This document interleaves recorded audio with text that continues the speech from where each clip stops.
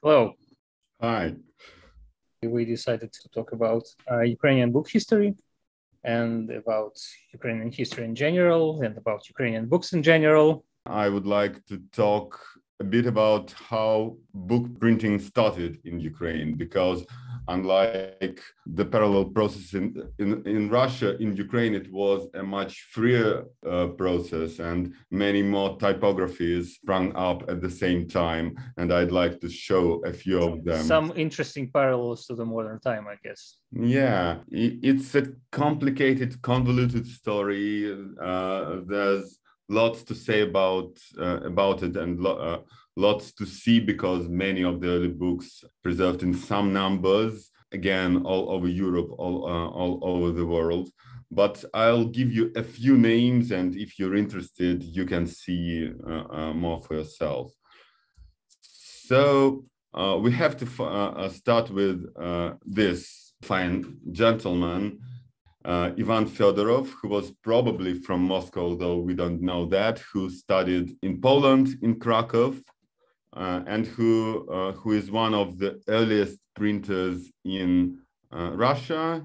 There was probably one earlier Danish printer here, but he's the first named one. Here is his signature, which I find amazing. Which everybody can read. Well, yes. And what it says is Ioannis Fedorovich Moscovus typographus. I like this. So he says everything we need to know about him, that he's from Moscow and that he's a printer. And I'm talking about him because, well, he is one of the earliest printers in Russia. He's certainly the earliest printer in Ukraine, at least as far as we can tell. So his story goes like this. He studies in Krakow. He comes back to Moscow. He prints a few books there, has some disagreement with powers that be, as it usually happens, and flees for his life to Poland.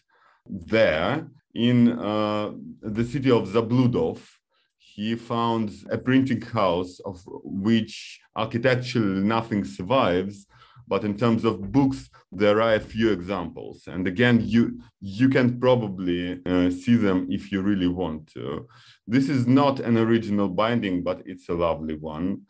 It looks very medieval in terms of its symbols. So pelican, it's in its piety, a unicorn, what is probably a lion, and the printing itself is not that bad. I mean, compared to the very earliest books printed in Russia, it's progress, although he still uses the same font, the same lead, like literally the same letters. The overall composition has advanced quite a bit.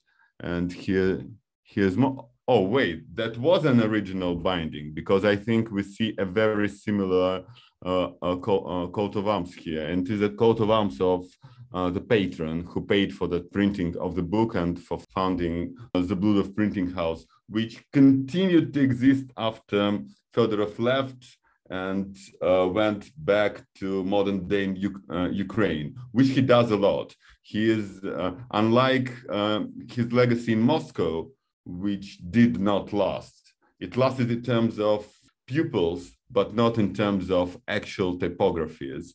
What he did look at that. What he did in Poland and Ukraine did endure.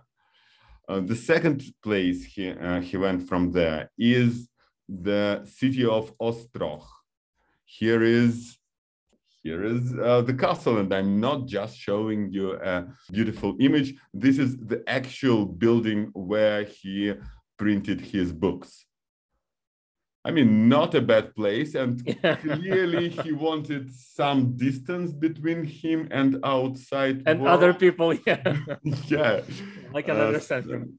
So we don't hear much about the city of Ostrog. I'm not even sure it's now a city and not a town, probably still a city, certainly historically. But it was the location of a very important principality at the time. And we are talking, what are we talking here? 1580s or thereabouts, I think. And it was the place where the very first university or university-like organization was founded in modern day in Ukraine. And as part of that drive, typography was founded by a local duke. So he first tried to import printers from Poland, from Denmark, but nobody had heard of Ostrog and decided not to go. Ivan Fyodorov really needed a place to work, and this was a great one. Now, from that run, we have quite a few books. The best known of them is the Ostrog Bible. I'm not sure it's the first book printed in Ukraine. No, it's not. I'll show you the first a bit later. Wait. But maybe it is. Anyway, again, we are seeing that this is a Muscovite printer who trained in Poland and is now working in Ukraine, but save for the font, it's a European book. I mean, the composition is very Renaissance inspired, probably lifted directly from Renaissance engravings. The book itself is rather impressive in terms of its size. So it's not like it's not a small thing, not at all. It's a full Bible, Tetra Evangelion, as you said, and more than that, a full Bible. I think both the Jewish books and the Christian ones. I'm not sure about that, but it's a work of love. It took 2 years to print it, at least. So it was a big project and a successful one because quite a number of them do survive. Survive, yeah. Yeah, I really like this image. This is the creation of the Ostrog Bible, a very, very romantic image. I mean, look at how clean the printer is. Look at how docile the woman, the only woman in the image who is in the background bringing them vodka is. The whole thing is hilarious to my mind.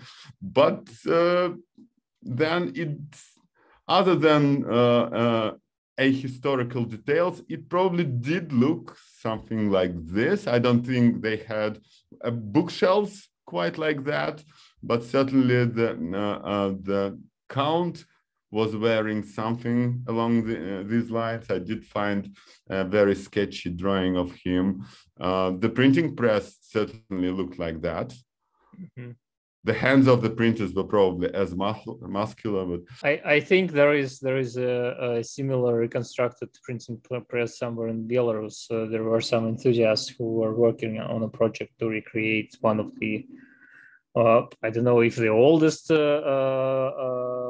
printing press in Belarus or one of the oldest. So yeah, you can probably. I'll show you the oldest press in Ukraine a bit later. Sure. So we certainly have nothing from the 16th century or early 17th. Well, it would be a freak survivor. I don't know of. I'm not sure I know of 16th century presses in Europe. I may be wrong.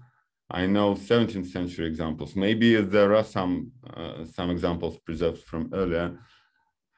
But anyway, here's another example, more relevant to the studying, the university, the school part. I think the only older presses that I know of in Europe are not printing presses, but are paper presses. Of those, I know some which are quite old, but definitely not printing presses. This is Azbuka. Abecedarium. Abecedarium. Yeah, Abecedarium, from even a bit earlier than the Ostrog Bible, and it is also a labor of typographers' love. I mean, I really like how all these letters, half of which I don't know how to pronounce, by the way, and this is Cyrillic. I mean, those at the bottom, I have mostly no idea what they are. This is Yat, this is Omega, but what these are probably U's, the big U's, the little U's. These letters all disappeared 150 years later, and they were mostly used in both Ukrainian and Russian texts to transliterate Greek words. Like theta, there should be a theta somewhere in here. Yeah, here it is. No, here it is. It was only used for Greek words. So anyway, I mean, it's not that different to modern day abecedariums. I mean, there's a letter, there's a list of words starting with this letter, and you can even still read it. Like Buki is the name of the letter B, and Budi on Buddhist. So as schoolboys exercise. Yeah. Okay. I've seen a copy of it very, very recently in Moscow. Now these are really rare. Unlike the Bibles, everything that was used by students, a lot, yeah. school kids, not most very often good is at lost to history. Yeah. Yeah. Here's another example from the same printing house, but after Fyodorov left. He wasn't one for staying for long. This is a list of saints. So Mutsa, which is martyr, female martyr, Muchenitsa. Interestingly, some of these books, and again, I'm not a philologist, but I am told this particular book, Apokrisis, is written in a form of proto-Ukrainian language.